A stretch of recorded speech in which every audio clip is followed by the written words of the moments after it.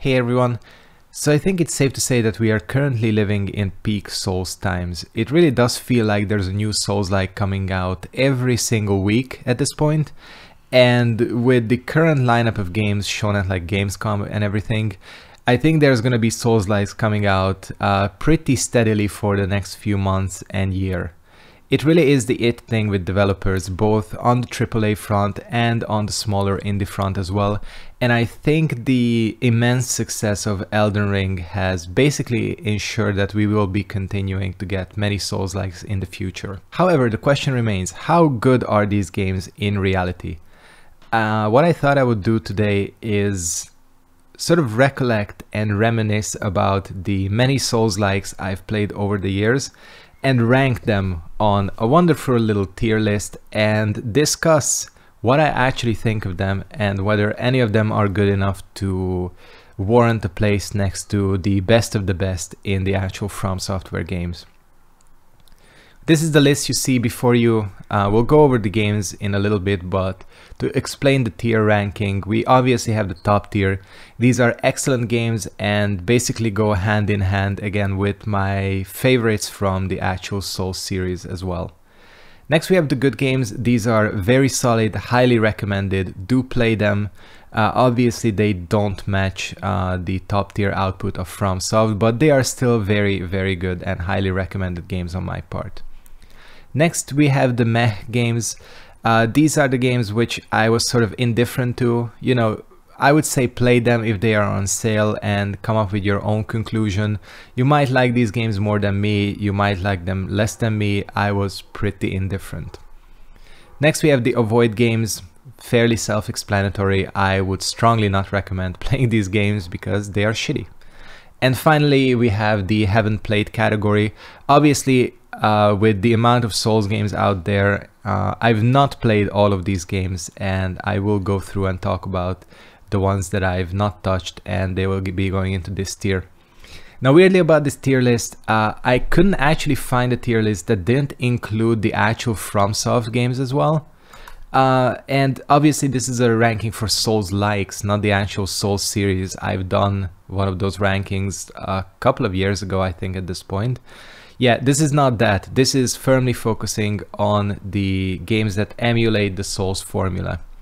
And finally, before we jump in, as always, this is a tier list, half made in good fun, and these are all my opinions. So if you like one of these games more than I do, or less than I do, you know, just don't jump at my throat because I probably wouldn't care either way. Yeah, let's go ahead and jump into this. I don't really have a particular order I'm gonna do this in. I think I'm just gonna go as I feel, starting with Lords of the Fallen. Lords of the Fallen, I think, is probably the safest tier placement ever because it's going firmly into the avoid category. Lords of the Fallen really was one of the first Souls-likes. I think that was probably the first time I even saw the term Souls-like used in a context. It was really billed as, you know, like it's made by a AAA developer, which I think it actually wasn't, but it's going to be more epic, it's gonna look better than Dark Souls, and it's gonna have a story and everything, and it's gonna be the best thing since sliced bread. Lords of the Fallen came out and it was incredibly mediocre. This is not a good game at all.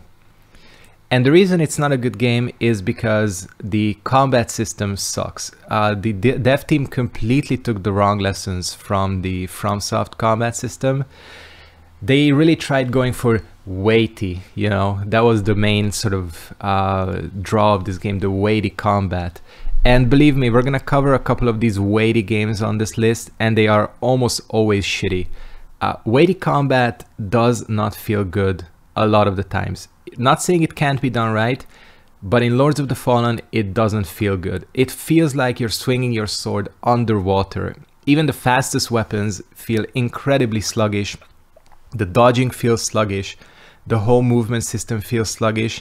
And because of the sluggish nature, you never actually feel like you have full control of your character. It always feels a little bit janky. Combine that, the game has a serious trouble with its bosses. I think like a large majority of the bosses are giant brutes wielding tower shields, Most of them can be defeated by circling around them, and the game itself is nowhere near as difficult as you would think. I'm not saying Lords of the Fallen doesn't do anything right. The game does look pretty good. And, I don't mind the setting. I don't mind, obviously, having a character that is actually voiced, even though the main dude, whose name I don't even know, is fairly generic. So it can be clearly seen that love and care did go into the game. However, it's just the dev team took the wrong lessons from emulating the From combat system. They thought people want weighty, and that is not what people want at all. Alright, who should we go for next? I think the next game I'm going to talk about is Salt and Sanctuary. Just like Lords of the Fallen was the first 3D Souls-like clone, Salt and Sanctuary was really billed as the first 2D Souls clone.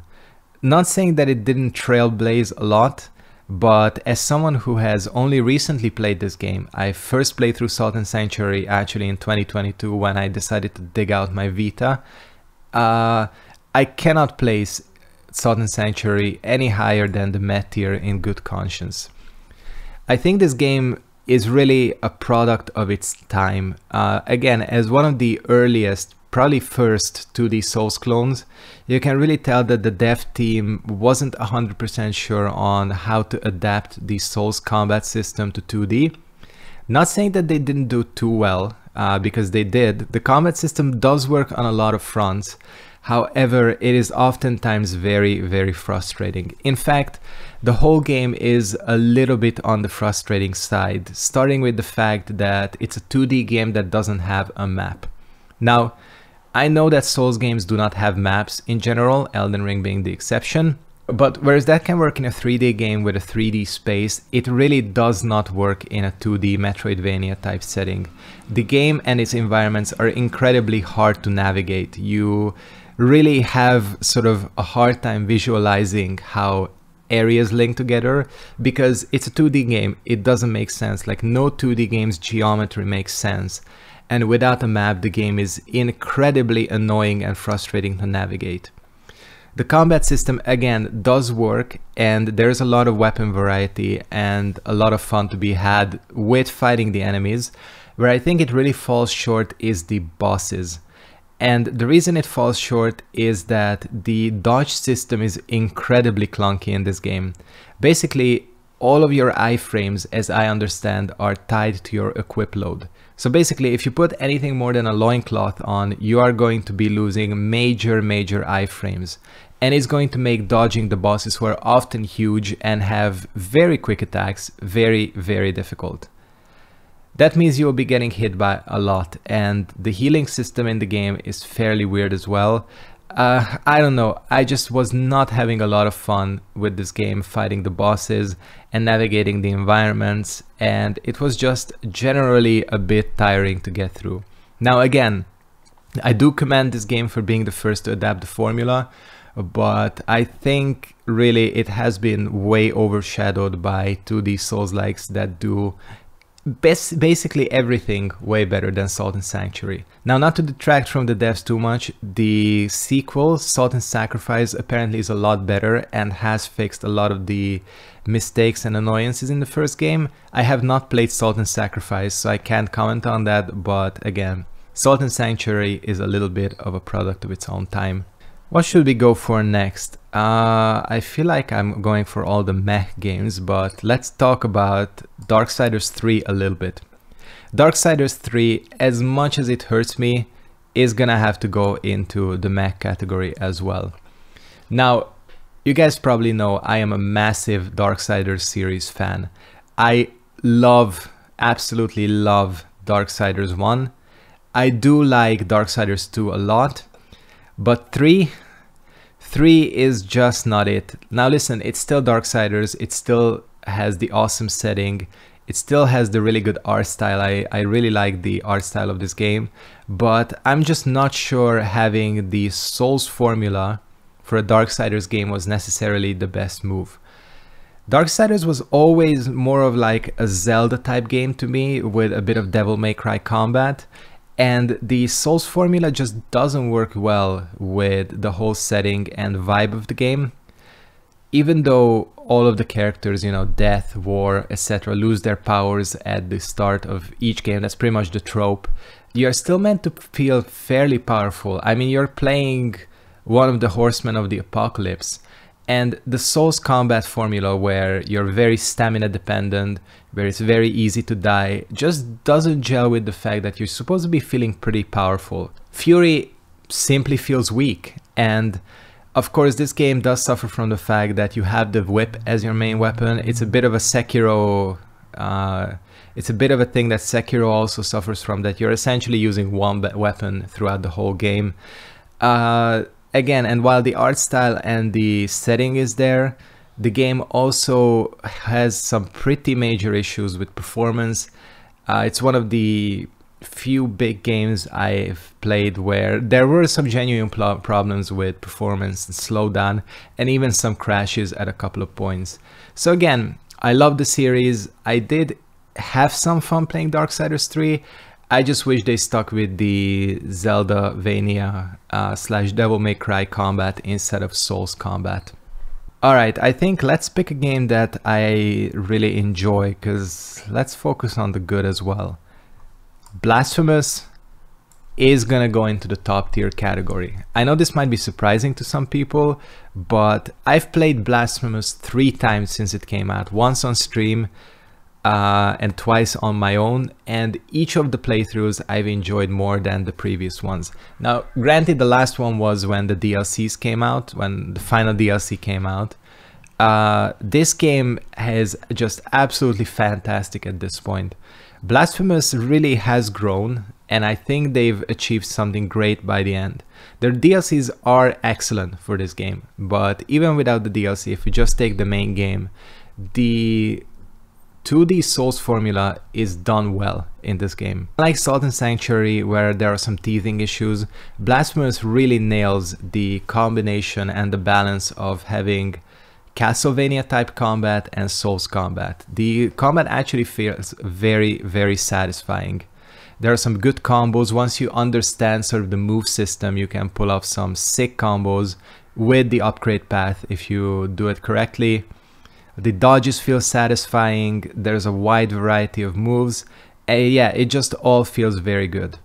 And aside from the great combat system, Blasphemous really, I think, gets the setting right. A lot of these Souls clones have trouble with having a really strong setting.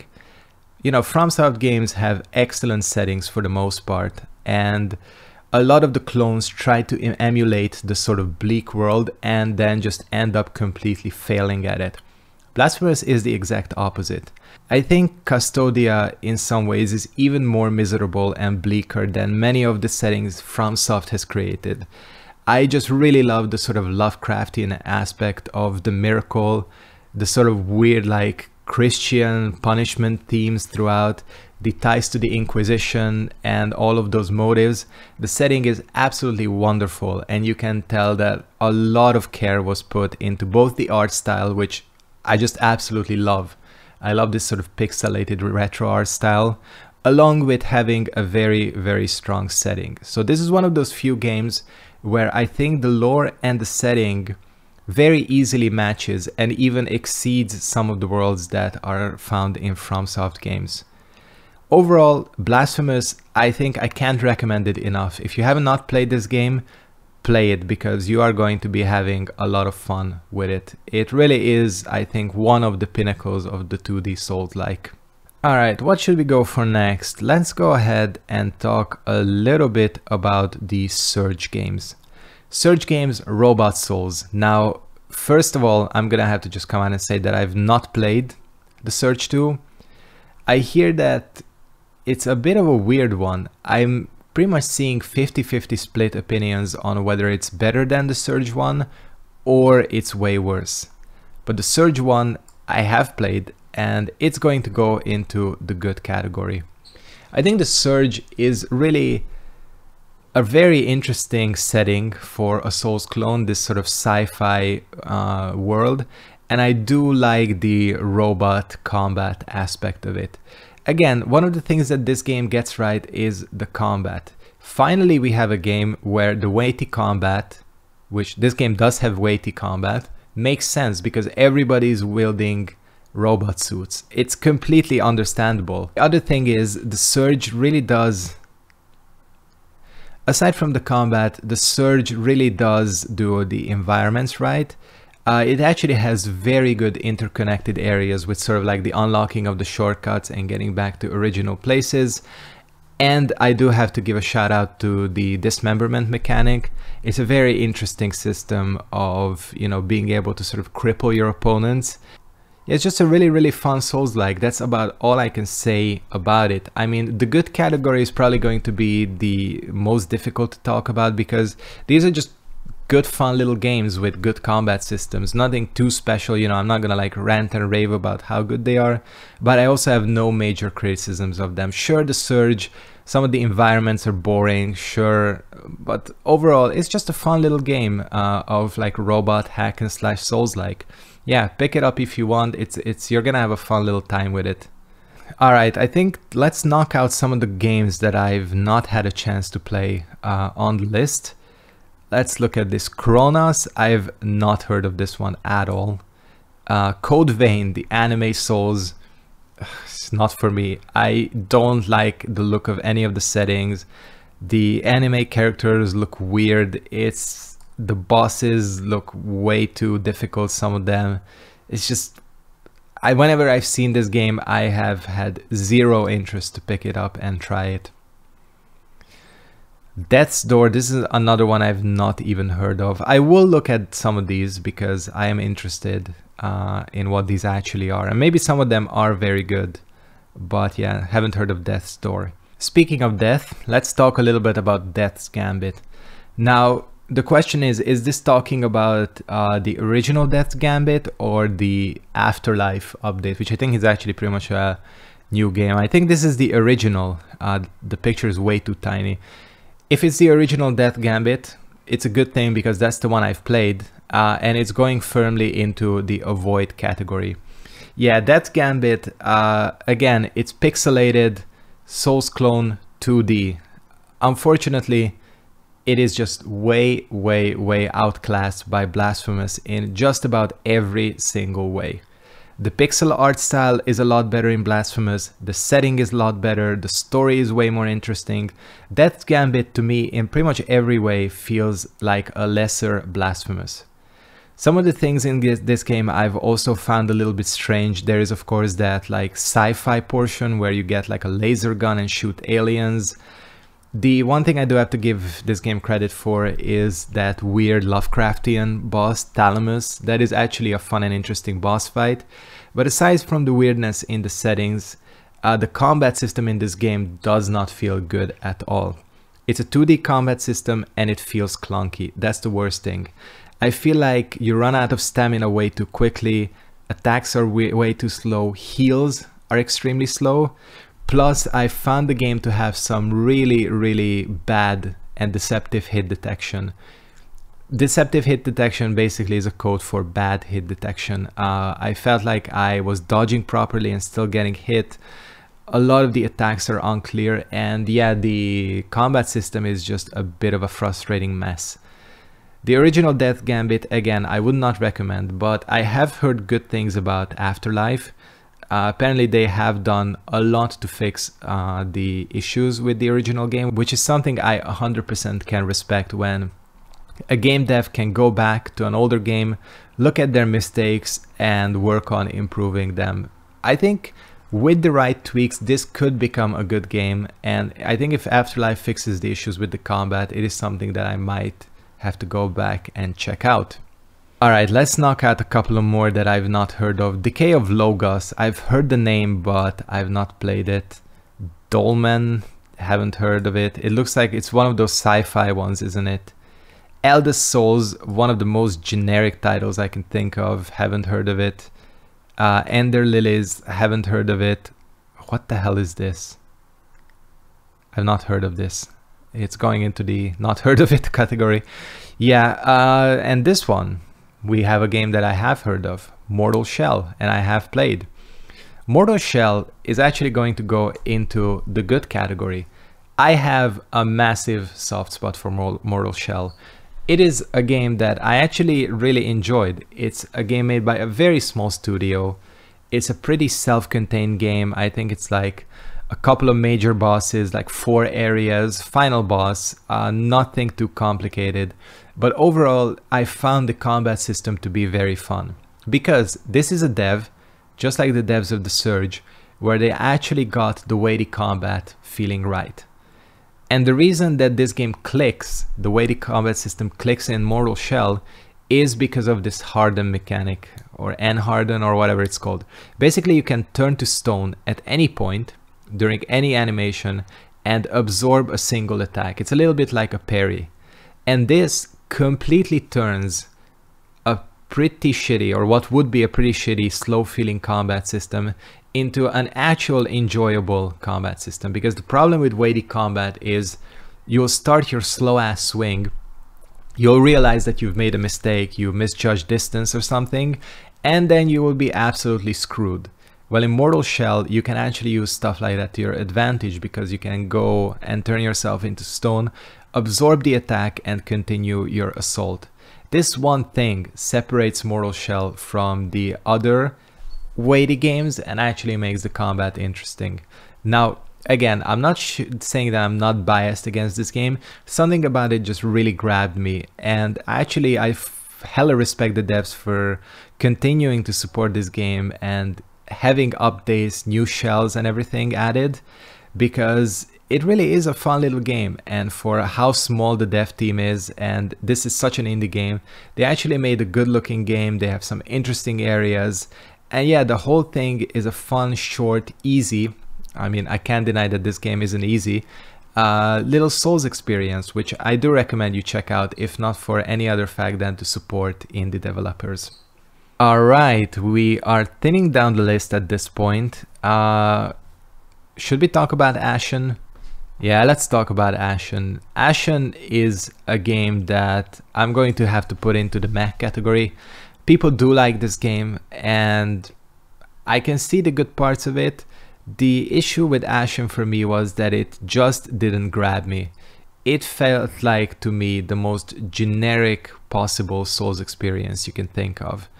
The combat system doesn't do anything interesting. I mean, the big draw of this game is sort of the buddy mechanic, that you have little buddies that follow you, which can be player controlled, and this game can be, I think, entirely played in co-op, or have an AI companion. But other than that, the weapons, the combat system style, the bosses, it just didn't do anything to set itself apart. The art style is probably the most unique aspect of this game, which is, it's a cool little art style, but again, maybe it's just me again, but because this game didn't grab me at all and I had to slog through it to finish, I can't give it any higher than the meh category. To me, this game feels like more like a Dragon Dogma type game.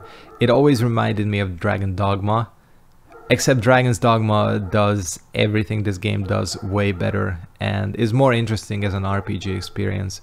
Yeah, I don't know what it was about Ashen. Maybe it's a personal thing. I know you guys probably do like this game, but I was just not very interested in it. Okay, we have a bunch of Souls games here, but next up we have Hollow Knight. Hollow Knight is absolutely going into the top tier category. Hollow Knight is such a wonderful game.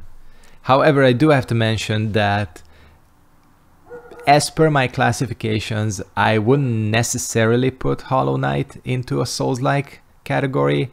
To me, this is more of a Castlevania, Metroidvania type game, but I can see the comparison because Hollow Knight is difficult. And I think at this point, any difficult game with stamina management and bosses gets classified as a Souls-like. Obviously, Hollow Knight has way more of a focus on platforming than any of these games on the list, maybe with the exception of Blasphemous. But Blasphemous even doesn't focus on platforming as much as Hollow Knight does. Now, I don't think there's much to say about Hollow Knight that hasn't been said already. This game is absolutely fantastic. The setting is super unique. The art style is adorable, but it has that sort of creepy element to it. The combat system is done masterfully. Platforming is fun. the feeling of exploration is really, really well done. I mean, going down into the depths of the world and discovering that void area with the giant lake is going to be one of my favorite experiences in gaming for a long time. I think this game pretty much does everything very, very well. And again, is it a Souls-like? I guess it is, if you classify it like that. And if you do classify it like that, it is by far one of the best Souls-likes out there. If you have not played Hollow Knight and you have any interest in challenging platforming / action / exploration games, give Hollow Knight a try, because I swear you will not be disappointed. This game is still to this day one of my favorites. All right, let's talk about the Neo games a little bit here. Which one is which? I think that, yeah, this is Neo 1.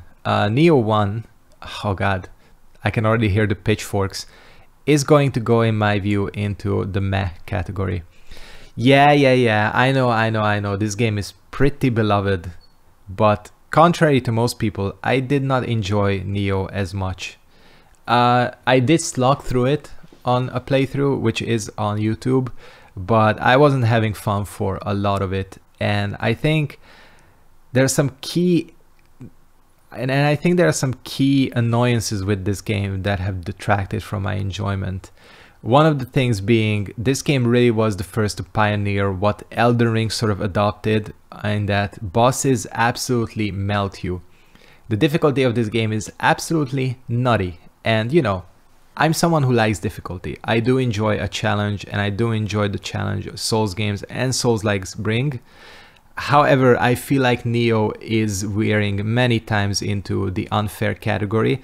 Again, the exact same thing, I don't deny it, that the latter bosses of Elden Ring also fall into. Unless you're absolutely minted with the top tier of gear, you're not going to be doing any damage to some of the latter bosses in Neo, and you are going to be melted in a couple of hits. Even if you have good armor, you will be melted in a couple of hits. That, combined with the fact that bosses move at lightning speed, really felt like the game was often veering into the unfair category. Now, that's not the only issue I have with Neo. The other thing is that I'm not a huge fan of the Diablo-style loot system. The thing about it is, yeah, it's not something that I enjoy, you know, just clicking on equipment to throw it away and managing like 89 different types of helmets and trying to figure out which one offers the marginally better stats. Yeah, it doesn't just fall into the Souls-likes. I don't enjoy the Diablo style loot system in any game, so Neo really didn't grab me with that. Plus, of course, the big issue, which I think everybody can agree on with Neo, there's an absolute lack of enemy variety, and you basically fight the same 6 or 7 enemy types throughout the entire game, which, when you think about the fact that this game is like 50 hours long, that's too much. That's too much. And aside from the bosses, there are barely any original enemies in any of the areas. Yeah, again, I know people like this game. Me, I didn't really like it that much. And what about Neo 2? Well, Neo 2 actually does fix a lot of the frustrations I had with Neo. I feel like the additions to the combat system, being able to turn into a yokai, and all of the, again, added mechanics, which there are an absolute ton of in this game, do improve the combat system enough that I can put it into the good tier. Now, do keep in mind that this is still floating somewhere in between for me. I just don't want to add a new tier. But Neo 2 is enjoyable. I have had a lot more fun with this game than I have with Neo 1. And again, that does have to do with the improvements to the combat system. Now, this game is still insanely difficult. It still has the Diablo style loot system, although I do feel like in this game it's a little bit easier to manage. And it still suffers from bosses just absolutely melting you, and the enemy variety, while improved, is still not the best. But again, simply because it has what I feel like is a way smoother and more cohesive combat system, plus you have more tools at your disposal, all of that combined do push this game, in my view, into the good category. Alright, only a few more left. Let's knock out some of the last ones that I've not played. Necropolis, haven't played it, haven't heard of it. Same with Outward. Pascal's Wager, I've heard of it, I've seen it, I've not had the chance to play it. Shattered, I don't know what this is. And Vigil, these are the ones that I think I've not touched. I'm just checking what the last three is. Yeah, these are the Souls games, obviously, and yeah, the last few. So let's talk about these last three, starting with Remnant from the Ashes. Remnant from the Ashes, in my view, is a good game. In fact, I would say it's a great game. Again, it's hovering somewhere between top tier and good. But again, I don't want to make a new tier just for Remnant of the Ashes. This game is absolutely fantastic in the fun part. Ever since Souls-likes have come out, people have tried to do the shooter Souls, and most devs have been failing miserably at it, with the exception of the Remnant from the Ashes devs. Here is a game that actually does manage to translate the Souls formula and the Souls combat to guns. And this game is just a really fun third-person shooter. I mean, it's not the most challenging, I will give you that. It's very easy to overpower yourself and get some of the really good guns and just demolish the game.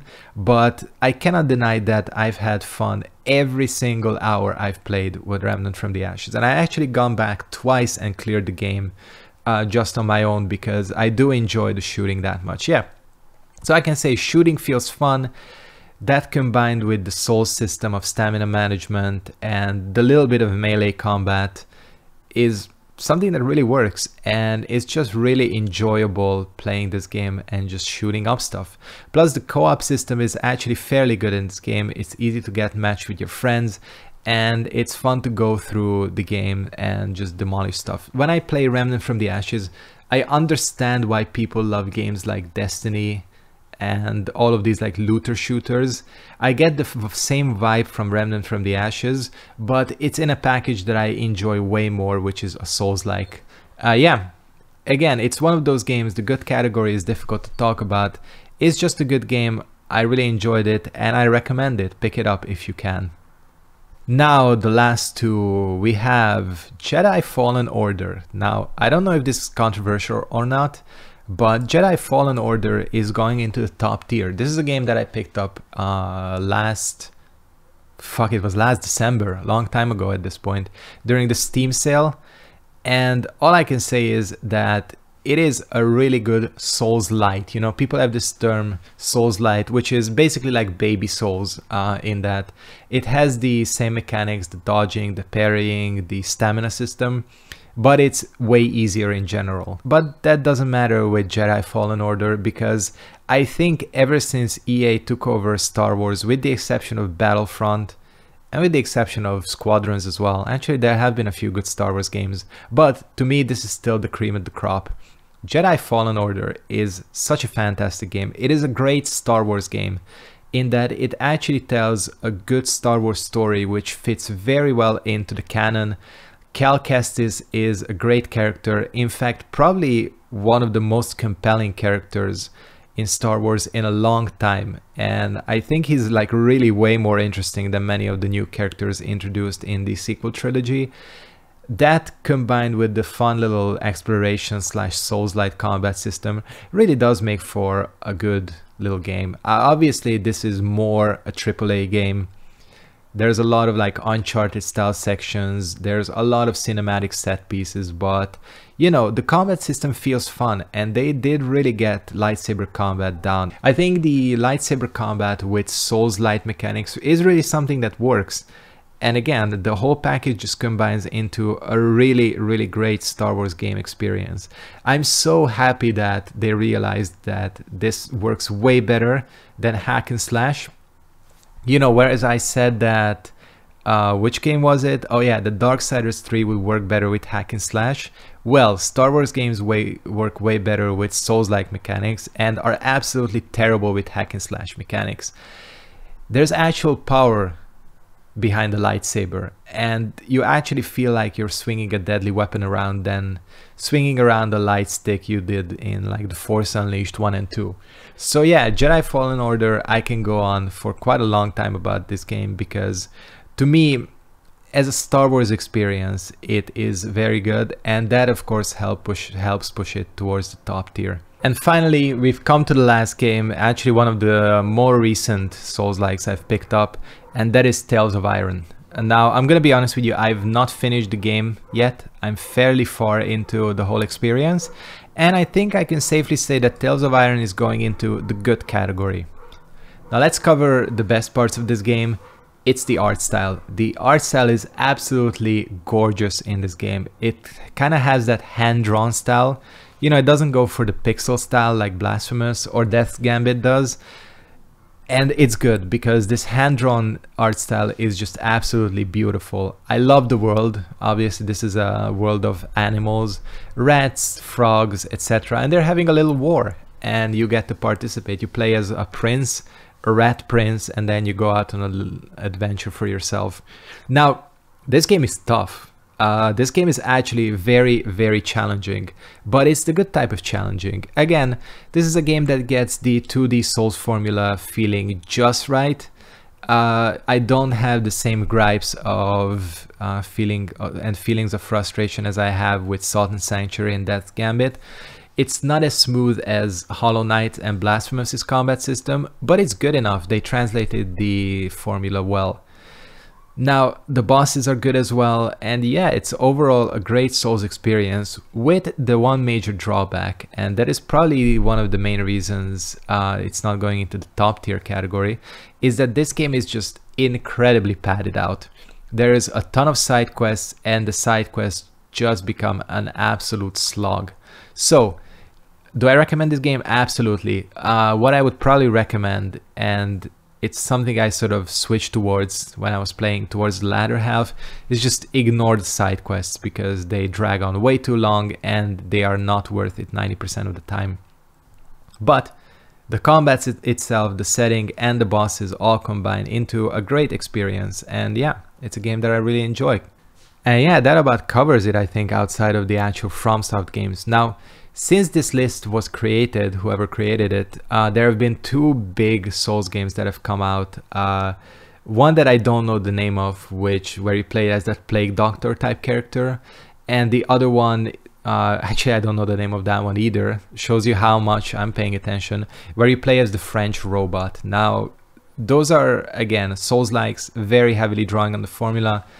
I kind of heard they both aren't that good. So maybe when I play those eventually and they become a part of this list, I can add them too. At this point, I wouldn't be able to comment on them. But yeah, that's the list. Again, pretty much anything in the good and top tier, I'd say check those out. Give those a shot if you haven't already. If you do like Souls-likes, you will probably enjoy them. These ones, you're just gonna have to make your own decision on. So yeah, that I think wraps it up. I've talked enough. You're probably tired of my voice. I don't know. Give me your thoughts. What are your views on these games? Yeah, give me your own tier list. What other Souls games have I missed? What's your different opinion? Give me your different opinions. Get those pitchforks out because I can take it. Yeah, I'm gonna go ahead and wrap it up here. If you did enjoy this video, thank you guys very much for watching. Make sure to give it a like, comment, subscribe, and turn on post notifications so you stay up to date on my content. And yeah, I'll catch all of you next time. Peace out and goodbye.